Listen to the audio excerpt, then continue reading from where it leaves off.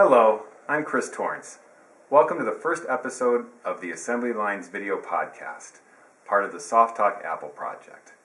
Today I'd like to talk about the Merlin Macro Assembler and how to use it. Many of the examples in today's video will be taken from the new book, Assembly Lines, the complete book, which just came out. This is a book that contains all of Roger Wagner's articles from Soft Talk magazine about assembly language programming. The Merlin Macro Assembler lets you write, assemble, and run 6502 assembly language on the Apple II computer.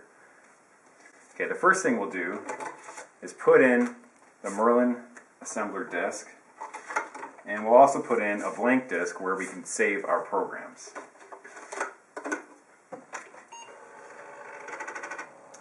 The Merlin Macro Assembler makes it easy to assemble and write your code for the 6502. Once the program starts, you'll be presented with a menu of choices. The first thing we want to do is switch the drive to drive 2 to use our program disk. We'll hit the D key to do that. Then we can hit C to catalog to make sure that this is indeed our data disk and not the Merlin Macro Assembler disk. Once we're back to the main menu, we can actually start to create a new program by hitting E for Enter Editor or Assembler. Other things we could do from the main menu are load or save source, append to an existing file, read or write a text file, and save object code. So if we hit E, we'll go into the editor. Once we're in the editor, we can now add or edit code. To start a new program, you can just say A for add. Once you're here, you can see that you're now on line 1. So the first thing we'll do is add some comments.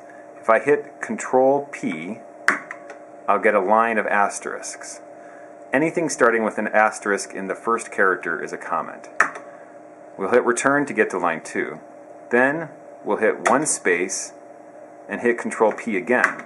When we do this, you can see that it actually puts an asterisk at the beginning and the end of the line. We can now type in a comment. For example, again, we can hit return to get to the next line. It doesn't matter where you hit return, you don't have to go to the end. Finally, we'll hit Control P to get another line of asterisks. Now here is our first line of the real code. What we'll do is tell the assembler to put our code at a certain spot in memory called the origin. You can see that what I did is I hit the space bar, then typed the 3-letter mnemonic for the assembly code. So for example, now we'll type OBJ to tell it where to assemble the code. I hit the spacebar again to get to the next field, which is the address, and I'll put in my address. Next, we want to define a constant that we can use later in the program. To do this, we'll put a label in the first field. We'll call it bell, spacebar, and we'll say this equals the address FEDD. This is where the bell subroutine is for the Apple II. Now we'll start our main program. If we want, we could leave a blank line or type an asterisk to get to the next line. Okay, now we'll start our program. We'll have a label, we'll just call it start, and what we'll do is just jump to our bell subroutine. Then the next and final line will just be the end of the program.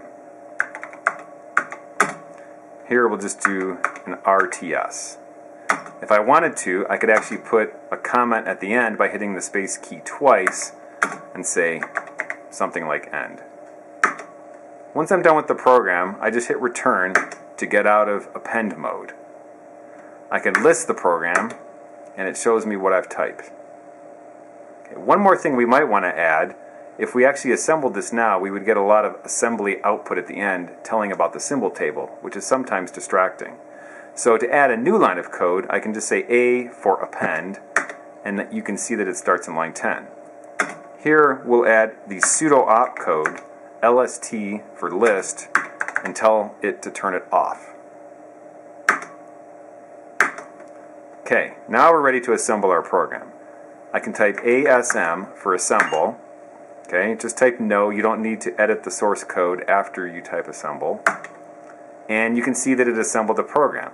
Okay, it said that it was 4 bytes long and there were 0 errors. So, how do we run our program? Well, there's 2 ways. We could either save it right now to disk and run it from the file, or, since we're using the original Merlin assembler, we can actually run it straight from within the editor. If I type mon for monitor, I'll go into the editor, and our program should have been assembled at address 300. And you can see at 300, there's our JSR, FBDD, and our RTS.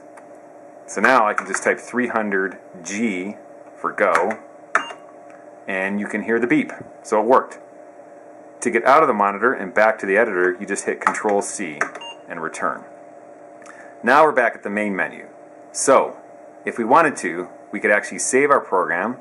So I'll type Save Source, I'll hit S, and I'll give it a name, say Test Bell, hit Return. And then what I'll do after I've saved the source code is I'll save the actual object code. I'll hit O to do that, and it asks me, do you want to give it the same name? I'll hit Y for yes, and now it will save it as Test Bell.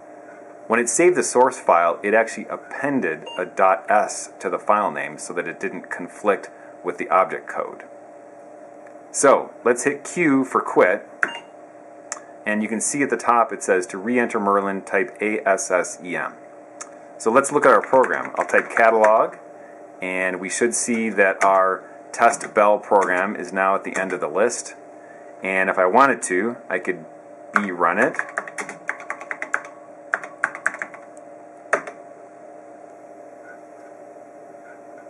And there's our bell. Now, if we want to go back to the Merlin Macro Assembler to continue our program, we just type ASSEM. We're back here at the main menu. We can hit E for Enter Editor. I can hit L for List.